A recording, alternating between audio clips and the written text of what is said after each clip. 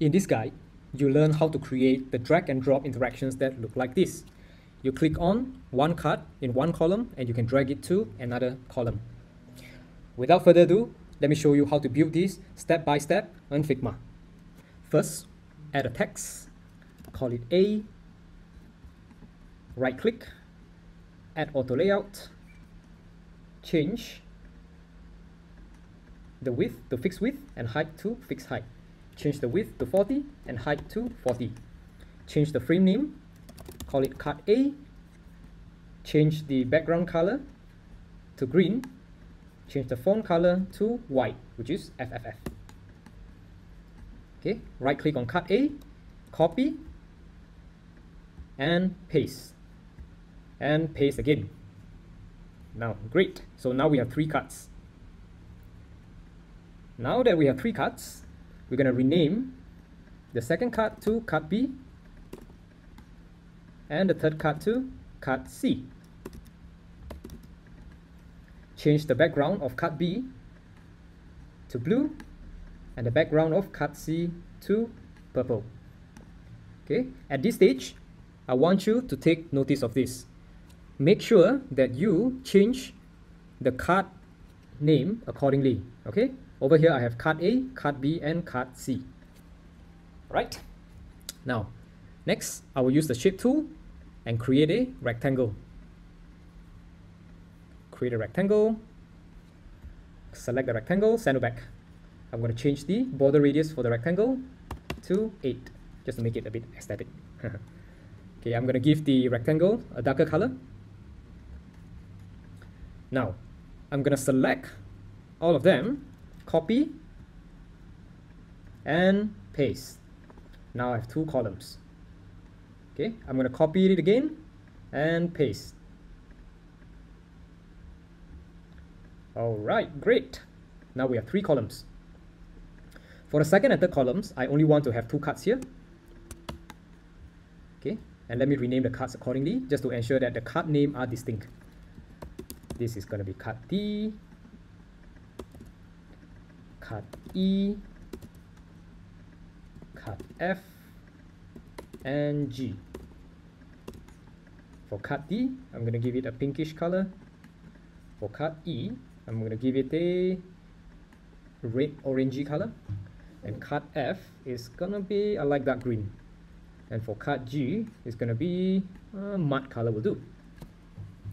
Alright, so at this stage, again, I want you to ensure that all the cut name, they are different, okay?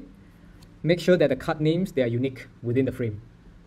Alright, now select frame,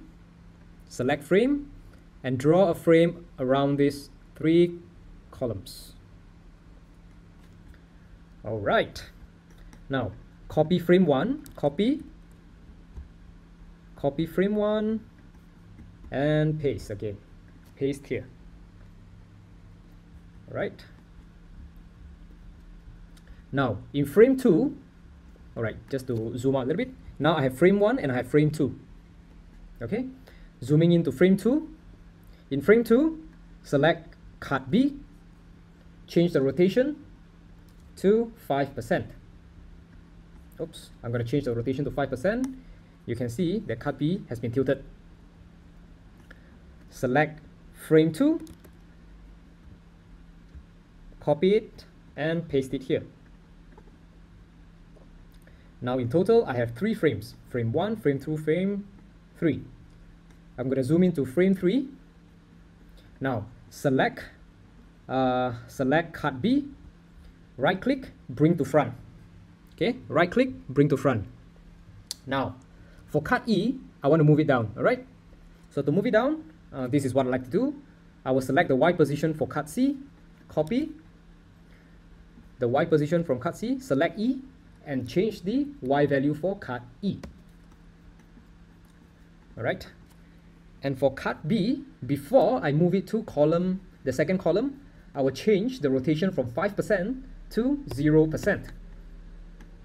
Now, for B, I'm going to use the same technique to move it to the second column. So I'm going to have to change the X value. I'm going to select cut D, copy the X value, go to cut B and change the X value.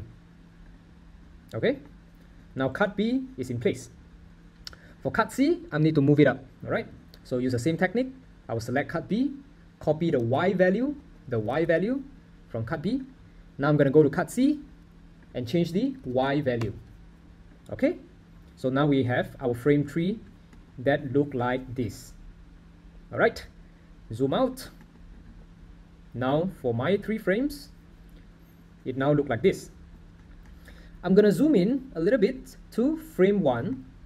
Going to frame 1, select cut B, click on prototype, go to cut B, you see this plus sign, click and drag it to frame 2. Change from on click, click on it, on click, you change it to while pressing. While pressing, navigate to frame 2 with Smart Animate. Alright, now I'm going to go to frame 2. Frame 2. For frame 2, I'm going to click on cut B. Still again, while I'm prototype, I will select this plus sign, click and drag it to frame 3. Instead of on click, I'm going to change it to on drag. On drag, navigate to frame 3 with Smart Animate. Alright, and now we are done. Alright, click on frame 1. You should see this flow starting point. I don't like the name flow 1. Okay, let me just change it to start. Once you have this, just have to click on this play sign. Open it in presentation view. Click on option, fill screen. Alright, and let's test it. Hover over to cut B, click on it and drag it to the second column. Alright, so that's how you build a drag and drop in Figma. If you'd like to see more of this practical content that teaches you how to create interactions and components on Figma, give this video a thumbs up, subscribe, leave a comment down below and let me know what are the other things that you'd like to learn.